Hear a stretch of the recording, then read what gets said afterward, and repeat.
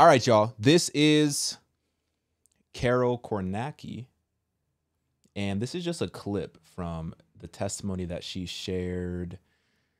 Man, I think somewhere I read that this is from like the 80s. And this is just starting to go viral again, specifically on TikTok. And a lot of people are saying that this is like one of the greatest testimonies they've ever heard. I'm just going to listen to this clip because this is a clip that really has the most movement and motion right now. But if you want to watch the whole testimony, I'll link it down below in the description. But let's get into it. Carol Kornacki, ex-witch turns to Jesus. Let's see what this is all about.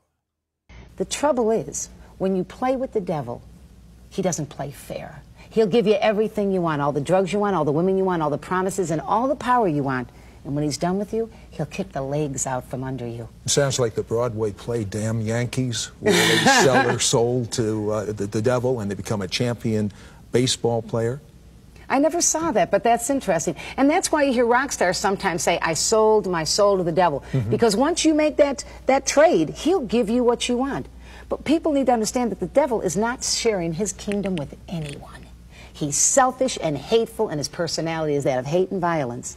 And so as I began to encounter these spirits, from a pleasant person, even though I was a fall-down drug addict, I began to take on the personality of the devil. I began to act. I began to hate. I began to become violent in my card readings. Began to hate? You must have. You had no love anyway. You at all. Really? Oh, hate all the more. And I love to see people hurt. Like, I'd like to do a card reading where I knew a man was committing adultery. I'd name names, and it was just an evil behavior. And so here I was with these spirits operating in this power, cursing people. I cursed one man, said he fell 3 stories into a wheelbarrow. Thank God that wheelbarrow was there because he would have been killed. I was astral projecting. I was studying all this witchcraft. I thought everything was wonderful. The same spirits, as you said in the opening, that gave me power began to turn on me. Why would they turn on you? Because the personality of spirits of darkness is not a nice, friendly personality. You can tell even by people that are deeply involved in witchcraft, the way they dress, the way they act, ghoulish and black nails and dark colors and very strange in their acting. Is it like, I used to watch Westerns as a kid, and in the Western, a new guy comes into town and goes and plays poker, and he wins.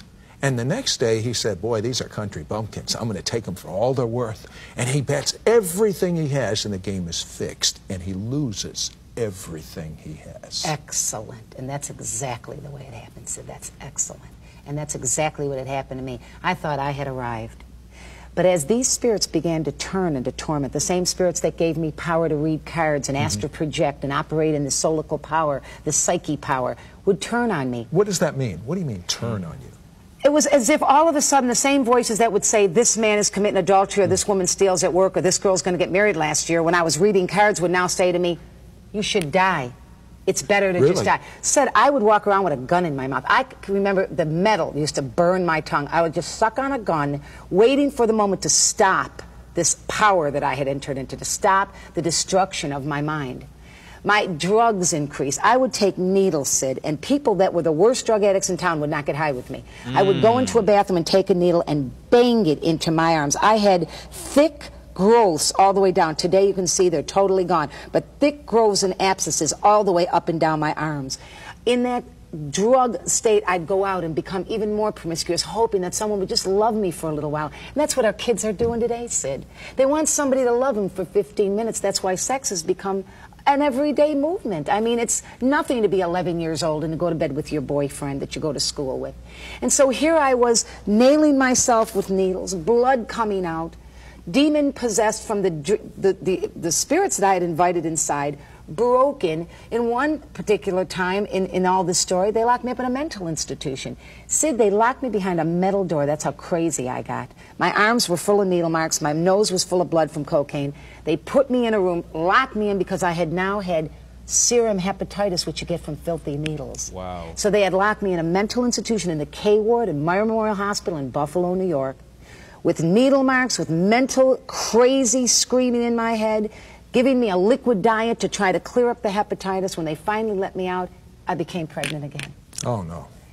This time I went to the Erie County State Building in Buffalo, New York, and got a legal abortion. So when I left that medical building that day after that abortion, and still to talk about it, it hurts a little. I remember sitting down for the first time and saying, I wanted that baby. That baby I wanted, because I felt like I had such a low opinion of myself that maybe this child could change things for me. Of course, it was too late. So here I was, I had had 3 abortions, a child that was taken away from me.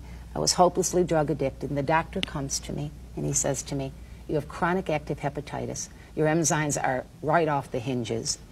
You probably what does that mean, chronic? It means that chronic means it's constantly going on. Active means it's happening right now. And hepatitis B is a very serious form of hepatitis. He told me that my liver was turning into a piece of leather.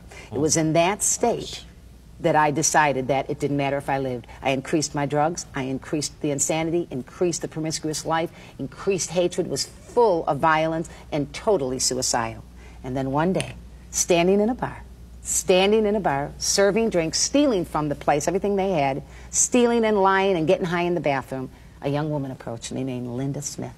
And you know what, Sid? She really believed in the power of God. She knew I'd experienced the power of darkness, that I knew it was out there, that it worked. But she wanted me to see a higher power, a greater power, that superseded the power that I was operating in. So what did you think of this, Linda? I thought that she talked the talk and didn't just, she walked the walk and just didn't talk the talk. A lot of people talk the talk, but they don't walk the walk. And Linda just showed the love of God in the way she acted. She didn't come out with all these spiritual lingo comments. Yeah, but you told me as a kid you didn't care for this Jesus guy. Because now I was at a place, she was introducing a man to me, a man that didn't rape you, beat you, use you, put you on the streets and stick needles in your arms. A man that was the Son of God who loved you for the way you are, not for 15 minutes, loved you for who you were, and who was able to reach down in that liver and reconstruct it, reach into that belly full of blood from bleeding ulcers, reconstruct and heal that, reach into a mind that was mentally ill, reconstruct that, reach into a heart that's broken and put it all back together. Just because he's a man who loves mankind, because he was the Son of God. How'd that happen? She took me to church. She took me up to Pastor Why Tommy did you Reed's go to church? Because I was dying and there was no hope. I figured I'm going to die anyway. Let's go see. And you know what really influenced me, to be very honest, in the last few minutes of this program? She acted like a person who didn't just put on a facade of Christianity. She lived it. She walked it. She didn't want to impress anybody, Sid. She wanted to introduce to a dying, demon-possessed tramp witch. She wanted to introduce that human being to a man who'd change her life. You went into that church. I walked in. What happened? I was dressed lewd. I had demons in my eyes. They were screaming all over. Most pastors would kick you out. Well, some of them wouldn't have anything to do with me. But Sid, in a very quick moment, I know we're coming to the end of your program, in a quick moment, the man on the platform said, if you need God to touch you, if you need healing in your body, come on up.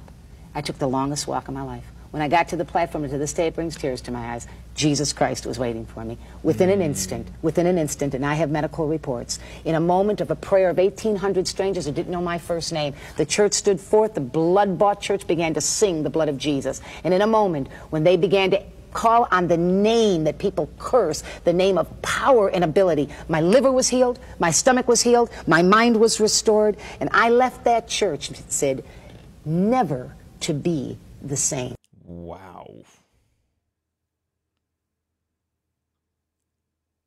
Should we watch one more part from that video? Just one more part?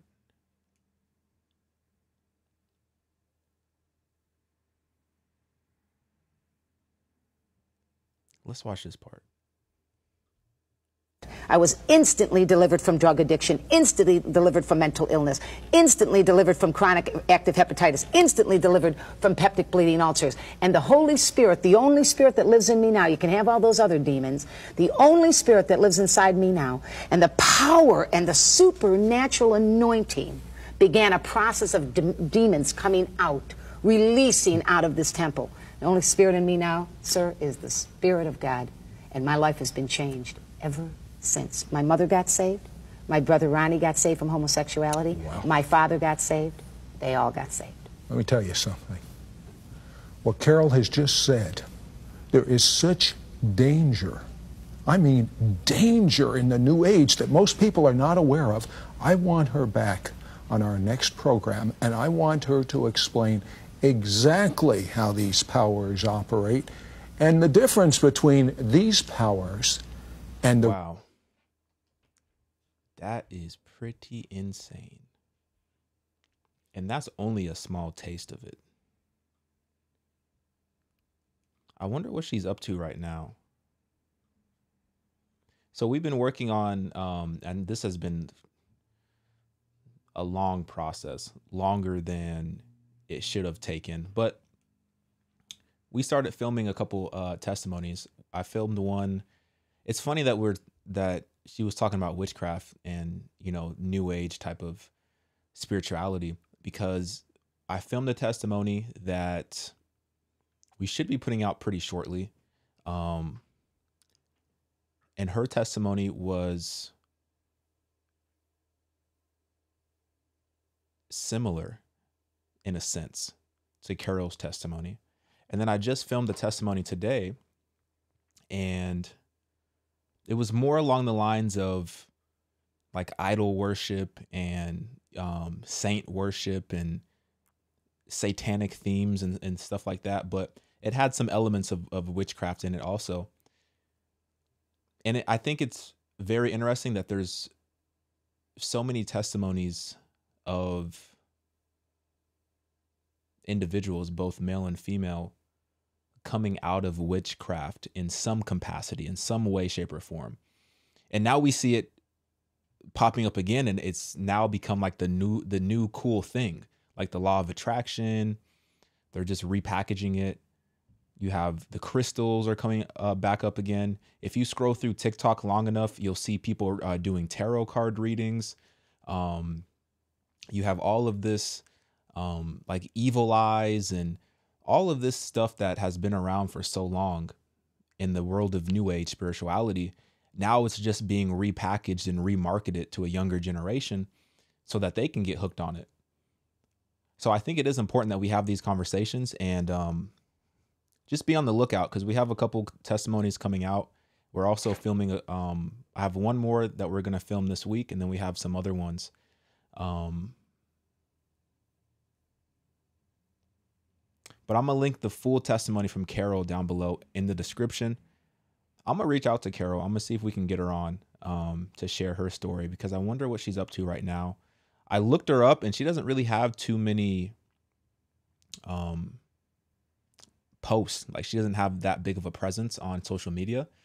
But I think it would be really cool to have her on just to kind of give us an update of kind of what she's been up to, and maybe retell her testimony from her current vantage point and dive deeper into it, because that would be super interesting. So hopefully we can make that happen. Let me know what y'all think in the comments. Like this video, hit the description down below if you want to watch the full testimony that Carol recorded. I think that was from like the 80s. So it's going to be down below in the description. All right, y'all. I'm out.